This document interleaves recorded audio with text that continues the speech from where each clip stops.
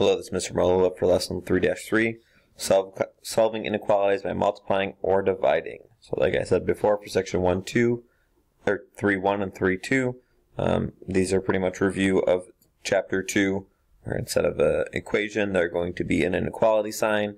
And again, it's going to be the opposite. So if it says, 5 times x is greater than 10, I'm going to divide by 5. Or if it says, x divided by 3 is less than 2, I'm going to multiply by 3. So keep that in mind again.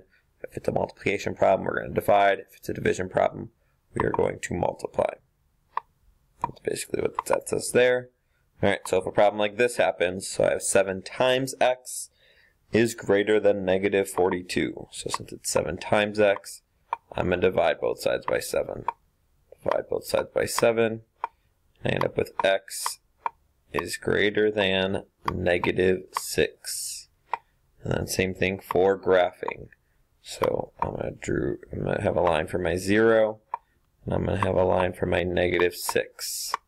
Okay, it's going to be an empty circle since it's just greater than, and numbers greater than negative 6 are going to go to the right. Alright, same thing here, 3/4 times r. So I'm going to divide both sides by 3/4. Okay, fractions change nothing. 3 and 3 are going to cancel, 4 and 4 are going to cancel. So dividing both sides by 3/4, remember, is really the same thing as multiplying both sides by 4/3. Okay, flipping that 3/4 over. Okay, so I end up r is less than, and then I can simplify here. So 3 goes into 3 one time, 3 goes into 4 4 times. 4 times 4 is 16, 1 times 1 is 1. So I end up with r is less than 16.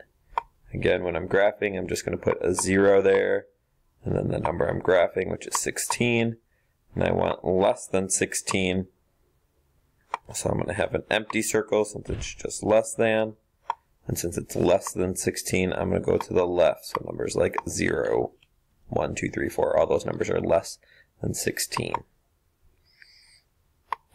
Same thing here with the less than or equal to sign here, or the greater than or equal to sign. So it says 5 times q, so I'm going to divide by 5. So I end up with negative 10 is greater than or equal to q. Okay, again, I don't usually like it when the variable is not first, so I'm going to rewrite it. And remember, when you rewrite it, it has to be pointing the same way so that it's pointing towards q. So same thing, it's pointing towards q. I just can't keep the sign the same. Everything pretty much has to get flipped. So I have q is less than or equal to negative 10. So there's my 0. There's my negative 10. And now since it's a filled in, or it's going to be a filled in circle because it has that equal to, so we're going to fill in the circle here. And I need all the numbers less than negative 10. So it's going to go to the left. Okay, there is one tricky part for when I start multiplying and dividing, and that has to deal with the negatives.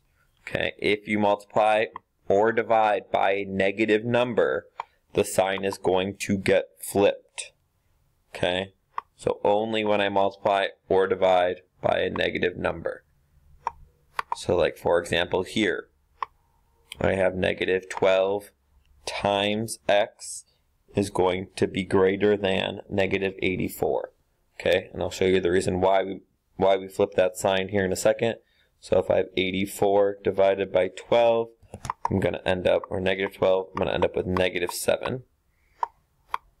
So divide both sides by 12. I divided by a negative, so that sign's going to get flipped. So now it's not x is greater than, it's going to be x is less than negative 7. Okay, and the reason why we do that is to make this true.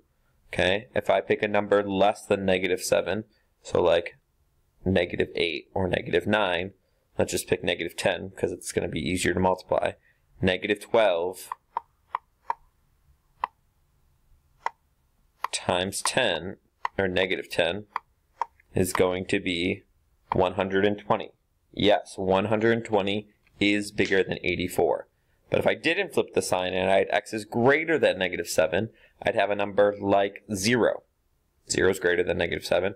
But does that make sense? Negative 12 times 0 is greater than 84? No, that's not true. 0 is not bigger than 84. So that's why I have to flip the sign to make it the equation or the inequality true.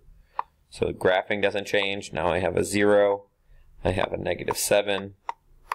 So numbers less than negative 7.